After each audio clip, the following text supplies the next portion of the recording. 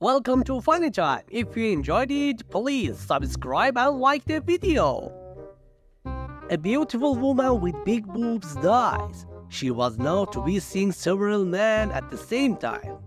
And sure enough, there was hundreds of men showing up to her funeral. She meets Saint Peter at the pearly of heaven, and they are talking about life in heaven, when all of a sudden the woman hears the most horrible scream. She gets scared and asks, "What was that?" "Don't worry about that," says Saint Peter. "It's only someone having the holes drilled into their shoulder blades for the wings."